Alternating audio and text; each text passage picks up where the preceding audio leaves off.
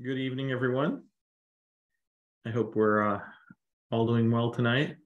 Thank you for joining. We're going to get started here in just a minute. Had a number of late registrants today, so it's going to be hopefully as many people as we can fit. So we're going to give it a couple of minutes. My name is Jay Dhaliwal. I'm the founder and CEO of Vox Life and Super Patch.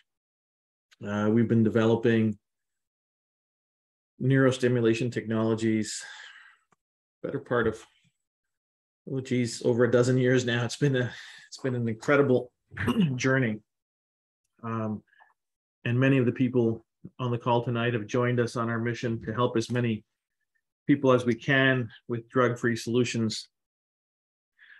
And the purpose of tonight's call is to deal with something that actually millions of people across the world are dealing with, which is COVID-induced brain fog.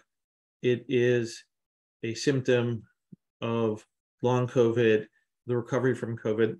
Many people are having challenges with their cognitive functions and reclaiming the sharpness in their thinking and their memory and different things. I've been looking at the brain fog for a while. I mean, not just as it relates to COVID, but as it relates to chemo, as it relates to other autoimmune dysfunctions that happen. And some incredible work's been done all over the world looking at brain fog and long COVID-induced brain fog. And I'm going to share some of those findings with you today. And I'm going to share my own findings with you in terms of how we've gone about looking at ways to help people. And so I hope you'll find this informative. My purpose is to help those people that know about our products and know about our journey and know about our mission, in terms of how they can best help people. And those that don't know about us, introduce you to how we approach problem solving, introduce you to our purpose and our mission. And hopefully you can find some things of benefit, whether it's knowledge, whether it's some questions answered, whether it's raising more questions, or perhaps even the solution that you might feel is right for you. So without too much delay, I'm going to start with it's a short presentation. There's a lot of information. So there's detail in there that I think that's important, that we all have to understand, and that I'd like for you to try to absorb as much as you can. So let me get started here.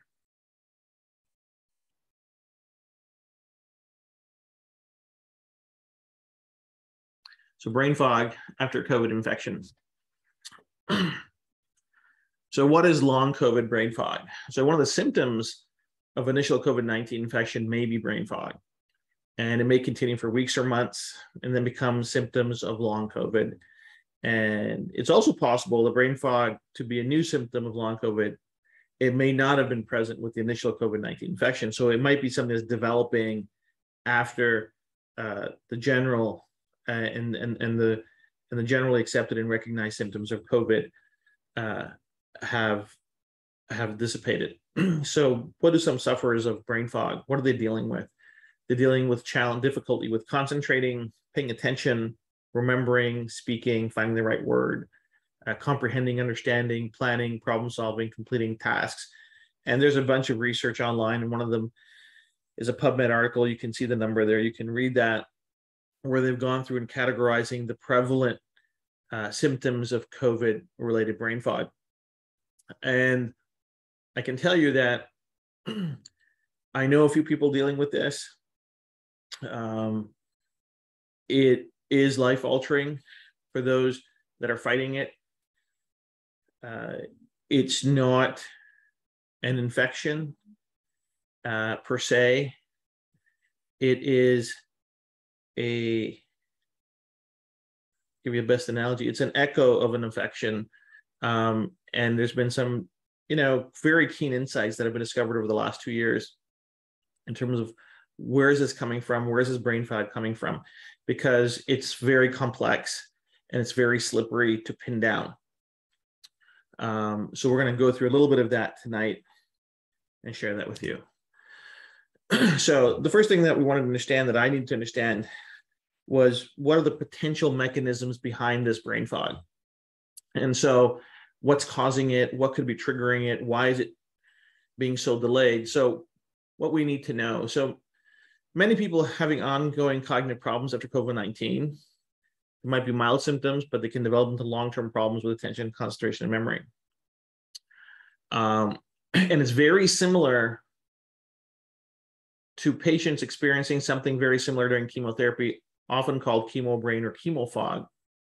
And chemo fog is related to the inflammation of neurons. And researchers thought that perhaps COVID-19 might be causing brain fog through a similar pathway. So maybe there's something to do with inflamed neurons. So there was a study supported by the National Institute of Neurological Disorders and Stroke, the National Institute, and the National Institute of Allergy and Infectious Diseases, which examined how COVID-19 can affect the brains of mice and humans.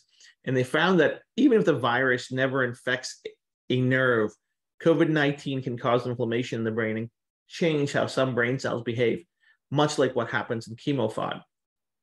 Okay, so there's this residual inflammation that's happening in the brain. We'll talk about how that's happening in a little bit here, which is causing the change in how the brain cells are behaving. And we're going to talk about that as well. So they did some experimentation, and what did they learn? They learned that even a mild case of COVID-19 can cause long-term changes to the immune system and neurons, right? And what they found was that there are human immune cells in the brain called microglia that become activated and stay activated or more reactive even weeks later. And when they become reactive, the brain has trouble keeping up with some of its regular tasks, such as making new neurons in the hippocampus, a region of the brain that plays an important role in learning and memory. So there is a daisy chain of things that are happening here. What's obvious to me and to other people looking at this is the complexity of the COVID brain fog will require a sophisticated protocol and rehab program. That it is beyond just resetting the cognitive networks, right? There's a lot of things happening that are not immediately obvious, that are not easily addressable, that are intertwined with complex neural networks. And so what's happening is all of the cognitive networks are compromised, as well as the overall neural homeostasis, and the HPA axis is also compromised, which plays a key role in our immune response. So what's happening here? So what's happening is somebody gets a COVID infection, there's respiratory and other symptom, but there's a hyperactive immune response. That hyperactive immune response causes a cytokine storm, which, because of that hyperactive immune response, leads to neural inflammation. That inflammation leads to a lack of neural homeostasis, which then also compounds into cognitive network dysfunction, which over time, and not a lot of time, leads to brain fog, right? This doesn't happen to everyone, but this is the daisy chain of events that are happening to get to brain fog. So you've got an immune system that's not operating normally. You've got neural inflammation. It's throwing your neural homeostasis off balance, which is then triggering and throwing our cognitive networks into dysfunction, which is now this long, torturous output leads to brain fog, right? So it's not just one thing. It's a lot of very terrible things that are multiplying and adding to more things. And the challenge is we can't get in there and easily address it and fix it, right? Behavioral therapies are not going to fix this. So what do we do, right? We've got it. So the solution is very complex.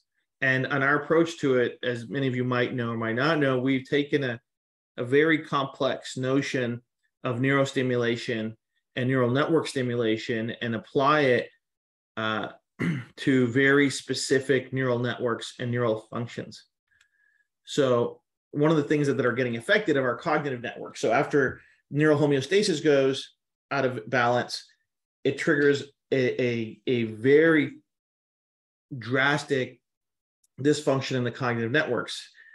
And the four main networks that are being impacted here, the first is executive function. Executive function allows one to experience the working memory, absorb information, apply it to accomplishing tasks, cognitive flexibility, so multitasking, problem solving, switching between one thing and another thing in terms of ideation and critical thinking, and inhibitory control, the ability not to do something just because you thought about it. So all of these things are under the executive function, which is a term used to describe these things. And so what is it? Why is it important? Crucial for learning, problem solving, and processing information.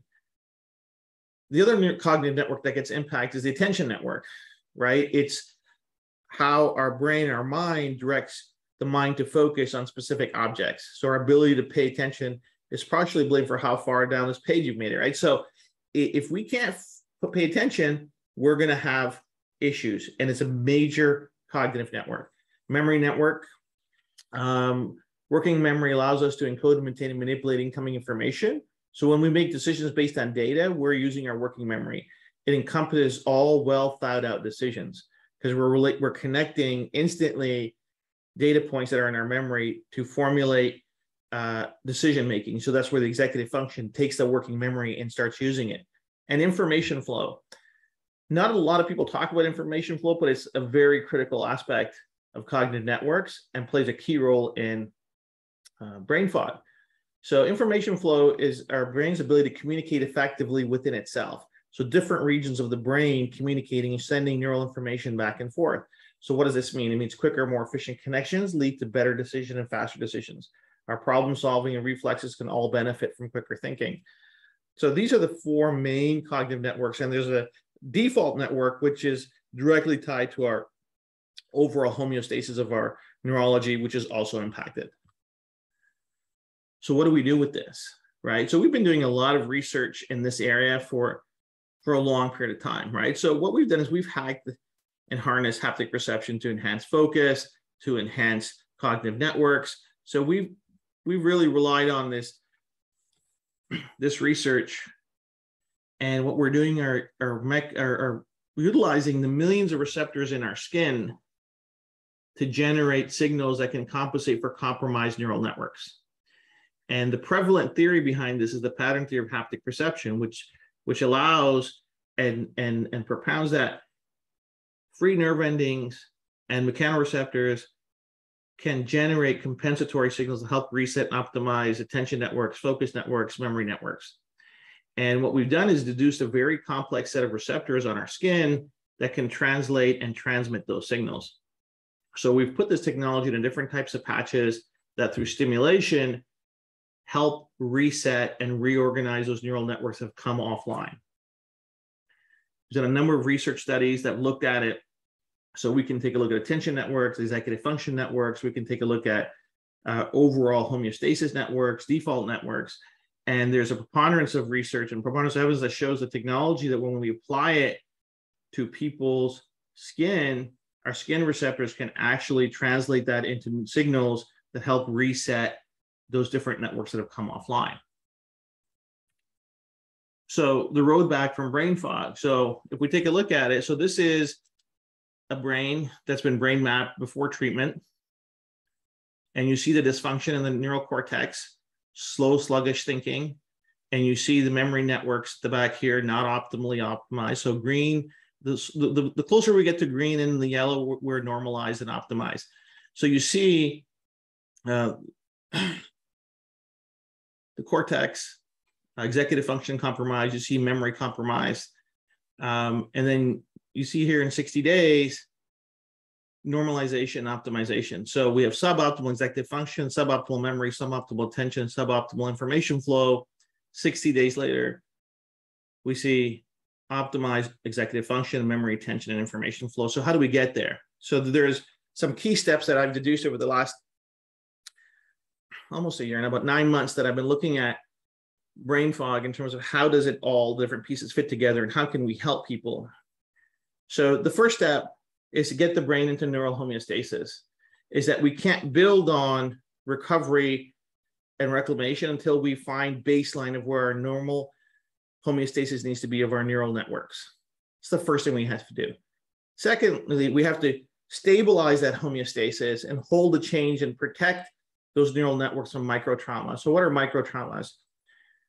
injury, infection, illness, stress, all those different things are micro traumas that might knock our neural homeostasis off track and put it into a suboptimal situation. And then thirdly, we have to normalize and stabilize the cognitive networks. And it has to be that way. It isn't about just normalizing, stabilizing the cognitive networks, because if we start building on a cracked foundation, and if we start trying to rehabilitate on a neural networks and that doesn't have homeostasis, the more the results aren't going to be where we want them to be, and if they are, they're not going to hold. Right? This is what I've learned over the last 9 months. So what's the approach? What do we have to do? Like I said, there's 3 parts to ISIS. So what I suggest and what I've used, and that's, so what we see here, those results are the culmination of 12 people that I've been working with for the better part of the last 6 months, 6 to 9 months. And what I see on those results is the protocol that I have here. So we start with the Liberty Patch technology, which brings the brain into neural homeostasis, starts on day 1. We want to give that 3 days. Day 3, we want to add our Defend patch. We used to be called our Neurovax patch. And what that does is stabilize and holds the change and protects the neural networks from microtraumas. So there's no relapsing. It's stabilized. But we want to put that on day 3, not day 1. We want to get that neural networks as close to homeostasis as we can get them. And so what we see is that within the first 48 to 72 hours, we see massive change. And because these are 24-hour use patches, we can maximize the efficacy and maximize the compliance on that. Day 6 is when we add our flow patch, which helps normalize and stabilize the cognitive networks. We're going to wear all 3 of these for 60 days. At the end of 60 days, we're going to remove the Defend patch and watch and see if the benefits still hold. If it doesn't, put it back on. Also, the option to replace Liberty with HPT socks. So we can also replace the Liberty patch at that point. If we want to wear socks instead, no problem at that point, we can do it. And what I've seen across all 12 cases that I've worked with is I've seen this change hold. At the end of 60 days, it's holding, and they're getting back to a clear brain, a clear mind, and they're getting past all those obstacles of the brain fog, right? And which is allowing them to start functioning again, participating in their lives and doing what they want to do. But it wasn't a simple matter of applying one technology. The technology that would be most intuitive to apply first, which is our flow patch, is actually the 3rd one that we have to put on, because that's what's going to allow us to correct the cognitive networks. But unless we prepare the mind and prepare the neural networks for that, we're not going to get that optimal result. So that's what's working. That's what's working with the people that I'm helping. And the key to this is that we have to stage it. We have to stage it. We have to stage how we use it and then the products that we apply. So I'm going to stop sharing here. And if anybody, so some questions and answers here. Hey, can you guys, I think chat is available. Hold on a second, let's chat. Oh, everyone, here we go. I opened up chat to everyone. So if you guys want to ask questions, so there's some questions here, and I'll take questions for about 15, 20 minutes if we need to. Sarah Reed asked, does this apply to just brain fog in general as well? No, brain fog,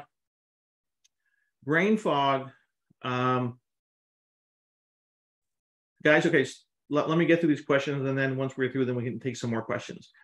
This is applied to brain fog in general. So brain fog might be caused by a lot of different things. Could be diet, could be other reasons, could be mistaken for ADHD, could be mistaken for dementia, could be, so what it is. So this protocol specifically is for COVID/inflammation induced brain fog, because that's what we looked at and that's what we studied, right? Do we continue to use the first 2 patches on day 6? Yes. As of day 6, you're going to wear all 3 patches for 60 days. Sounds like a lot, but there's a lot to unwind and a lot to undo. Okay. And so that's why you want to make sure that we get it to get the brain to get the neural networks back to homeostasis. We want to hold them with a Defend patch and protect it from microtraumas. And then we want to add the flow patch to correct those cognitive defects, but we want to hold that for 60 days because neuroplasticity is amazing and brilliant, but we have to give our neural networks a chance for those cognitive networks to hold and get back to optimal performance. So I don't think I have long COVID, but I've had brain fog since I had COVID. Is that possible? Don't know, Donna. Quite possible, right? Because other cognitive function like ADHD and ADD are not. So this is relating only, Vanessa, only we're talking today about COVID-induced brain fog because that's what we looked at.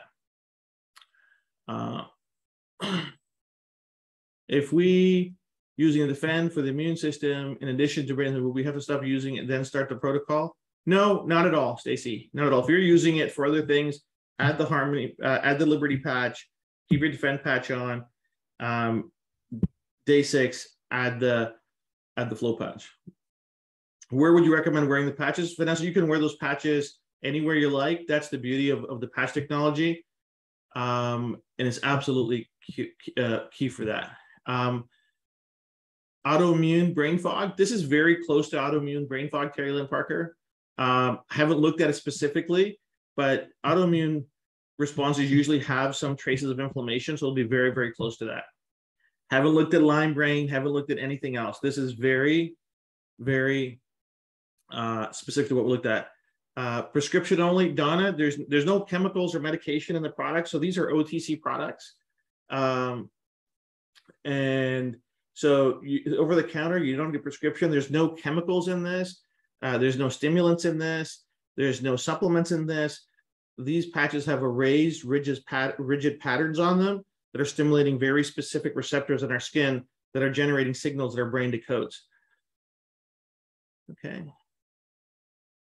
No, they won't interfere with each other, Dan. You can wear them wherever you like, one after the other. Just don't put them one on top of each other because that's not going to work. But you can certainly wear them close to each other or far away.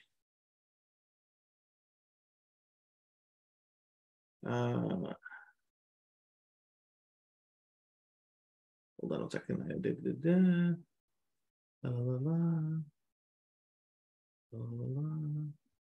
So Kyla, the questionnaire actually was, we actually did brain maps on them. The questionnaires were very simple. There's cognitive assessments that we can do that are available online that we use, but we also relied heavily on brain mapping to see which neural networks were responding and which neural networks were not responding.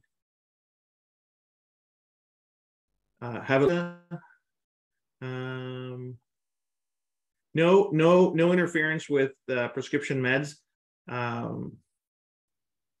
Okay. Donna, whoever is the person that brought you to this, they can more than happy to help you out to get the patches, but you can go to voxlife.com if that's easier. But the fastest way to ask the person that invited you to do that. Hey guys, so brain fog is available and it seemingly comes from a lot of different places. Today's call and tonight's call is very specific to what we looked at, which was COVID-induced brain fog, because it's complex. So this isn't lack of focus. This is not ADHD. This is not stress. This is not all those things. This is very specific to us investigating and taking a look at and looking at the research around COVID-induced brain fog and all the different things that are leading up to it. So it's quite complicated in terms of how it gets to that, why it lingers so long, right? Because there are so many moving pieces that ultimately lead to this. That's the reality of it, right? And that's why we want to help people as we can, because I know some people even in our networks are, we got some people say, listen, I've been dealing with brain fog, had COVID, I'm not getting better, I'm wearing the patch, I'm wearing the sleeve. And the reality is we're trying to solve cognitive issues when there's a larger homeostasis issue that needs to be solved first. And we have to deal with that first, okay? So that's very, very good. So Donna, if you want to reach out to Vox Life at the customer service, they'll be more than happy to help you out, maybe help find the person that sent you that way. Or it's Elsa Wickerington. Yeah, Elsa is probably the person. I think Elsa's on the call. And so wearing them is very easy. There's another couple of questions here, guys. We're getting a little bit off track.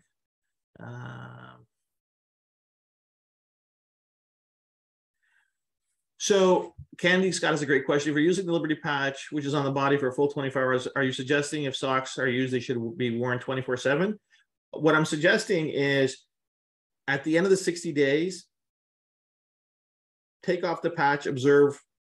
We should observe how we're feeling, or the person should observe how they're feeling, right? Because everybody's response ultimately is going to be different based on their baseline neurology and how healthy they are, right? The 12 people that we worked with, after the 60 days, all they're wearing is their flow patch, and they're good to go, right? They still wear their socks. So you can try the socks, wear them half the day, all the day. I think at that point, the person has to subjectively evaluate how they're going to respond to that. Okay. Is there a patch suggestion for someone who doesn't know why they have brain fog, Sarah? Like me? Yeah, sure. If brain fog's your issue, I would suggest that you start with the flow patch, give it a good 4 or 5 days, and see how you feel. And then if it doesn't work for you, then try this protocol and go from there. Okay. So that's the purpose here, guys, just to educate, to help people that use our products and recommend our products know how to best recommend, and help people get the best possible results. And that's it, right? It's about helping people. So I hope you guys found the call valuable. I hope the information was succinct. I didn't want to overburden you guys with big, long presentation because it's Thursday night and everybody probably wants to get back to watching something on Netflix, right? Just simple stuff that we hope that you can use and share, and that's it, right? Our objective is to help as many people as we can. So I hope that was valuable. Thank you for joining us tonight, and look forward to seeing you guys on the next call. Thank you so much. It is being recorded. It'll be in the back office. So if you guys want to share with other people, please go ahead. Not a problem at all. Thank you so much, and have a wonderful evening, everybody. Bye.